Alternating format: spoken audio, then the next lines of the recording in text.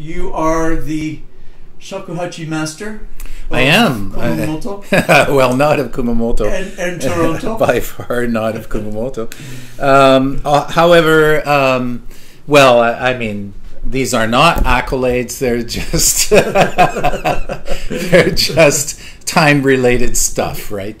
I was the first foreign shakuhachi master in Kyushu for many years. Now that's really cool. Yeah. That's very cool. And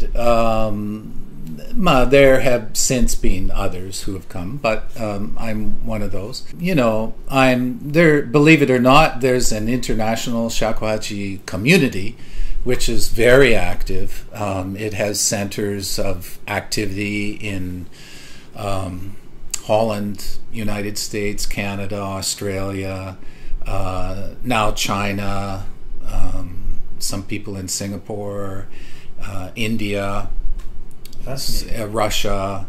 I mean, wow. There are shakuhachi players all over the place now. Wow. There weren't when I first started, but you know, it's sort of spread quite a lot.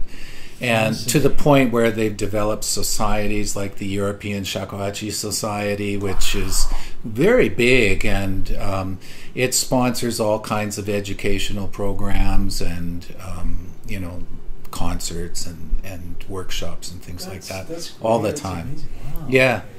And I happen to be known by all those people now, because I'm one of the old guys. Right? Yeah, right. Yes. I've been around a long time, so yes, you have, once shakuhachi went onto the internet and in creating forums and things like that. Awesome. Of course, I was always on those forums, so my name got known to people. And then another thing that I got interested in is, I don't know that you can easily see this. This is my shakuhachi, and kind of back here. Can you see right in there? Yeah. There's a mark on there, like a stamp.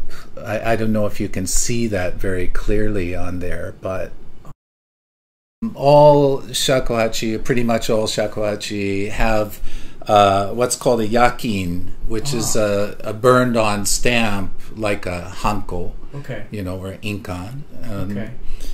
Yakin of the maker's name. No, out here. Right here. This mark right here. Oh, right. Can you show that again? Oh, okay. Just at the top of my finger there. Okay, that mark. Yeah. Right, okay. Gotcha. Okay.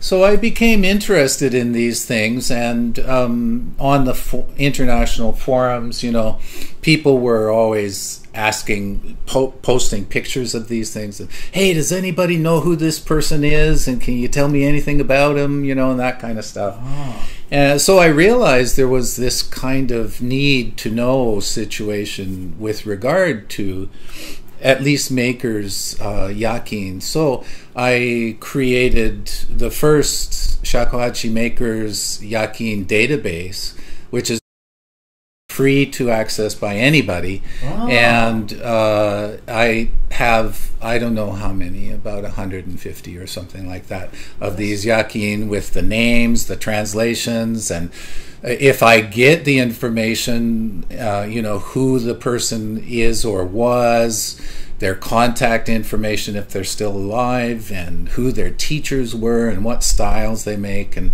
all that kind of stuff. And I try to fill it up with that kind of information. And so my database has become a go-to place for loads of people all over the planet. Excellent. Interested in shakuhachi. Excellent. Okay, Yeah. I don't think I knew that. Yeah, that's great. Yeah. Fantastic. Wow, Yeah. great. So do play it. Yeah, let me play a little bit for you. So just as a background, there are different schools of shakuhachi, traditional in Japan. One of the biggest is called the Kinko school, and Kinko is basically the kanji for old and koto. So Kinko yeah, it's a very big school. There are, thousands of players in Japan belonging to this school. And essentially in that school we have two types of music. One has its roots not in that school, but in the Buddhist traditions in a certain sect of Zen Buddhism, which existed in Japan starting in the 8th century, I guess, and went all the way up into the Edo period. And this sect of Buddhism used the shakuhachi as a tool of meditation. So we all know what zazen is, right? Everybody who has any knowledge of Japan knows what zazen is. Well, zazen is simply sitting meditation. That's what it means.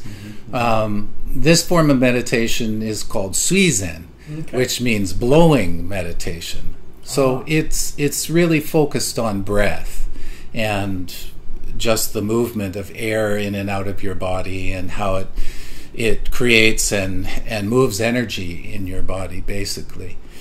So this form of music, which was played by mendicant monks in the Edo period and up to the Meiji period, basically, but they pretty much died out by that, monks called komuso. And this kind of music is called honkyoku. Honkyoku simply means original music. Hon means original, kyoku means song. So if you can sort of see what this score looks like here if you get a view.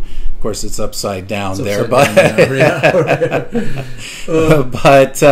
this is one piece of that genre, if you want to call it that, honkyoku genre from the Kinko school, of which there are, I think, 37 of them only.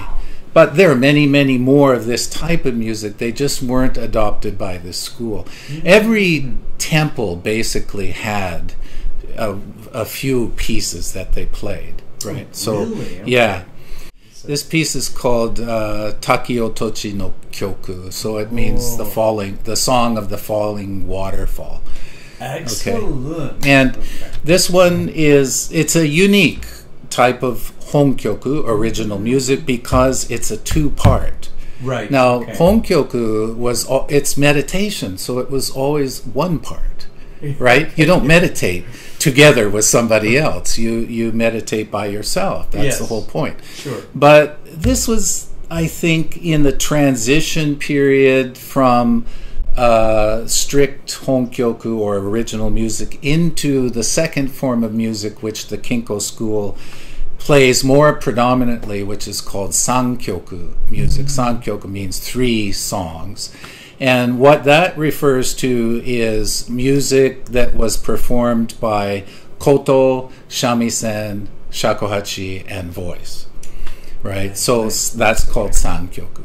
Right. And so this, I think, was kind of maybe written in the transition time where it was becoming more of an entertainment form and less of a spiritual form, right? But anyway, I'll just play a little bit of the beginning so you get a sense of what this is like. Please right? do, please do. Takio Tochi no Kyoku.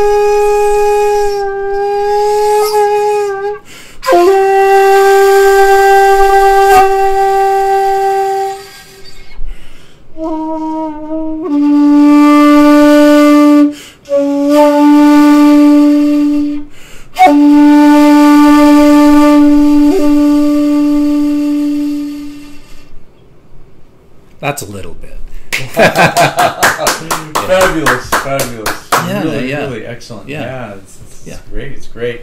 So I noticed the pitch changed. You went like an octave higher or something. Is that? Oh, sure. Is that? I guess you do that with your breathing out. Like I said, it's a very basic instrument. It has 4 holes on the front and 1 hole on the back, and a blowing hole and an exit hole at the other end. That's it. And yet you can play.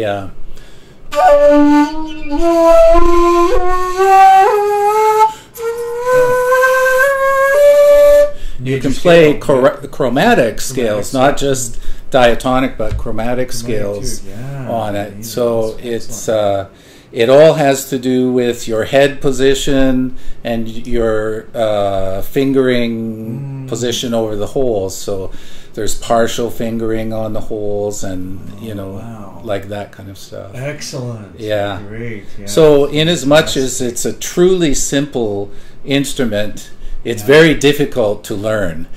Yeah, it seems quite like it would be quite difficult to learn in that respect. Yeah. One thing good about the shakuhachi, I guess you can just take it anywhere you go. More or less. Well, no, it's bamboo, right? So you can take it anywhere in Japan that you want. Especially, you might have trouble in the winter in Hokkaido and the northern regions, but southern, mid Honshu down, everywhere is okay. But I, not this instrument, but I took another one I have to Canada one winter without knowledge, without taking precautions, and I opened it up in Canada, and it was split open in like 3 big places all the way down the instrument, and it was a heartbreak, because it was the instrument that my teacher's father made for me right at the beginning. Fortunately, he was able to repair it, and it was all playable after that. But yeah, bamboo doesn't do well in cold, dry places, or dry places, basically. Gotcha. Yeah. Well, okay, thank you very much, Jeff, for your time today. You bet. Really appreciate it. Yeah, nice to talk to you. Thank you. Great.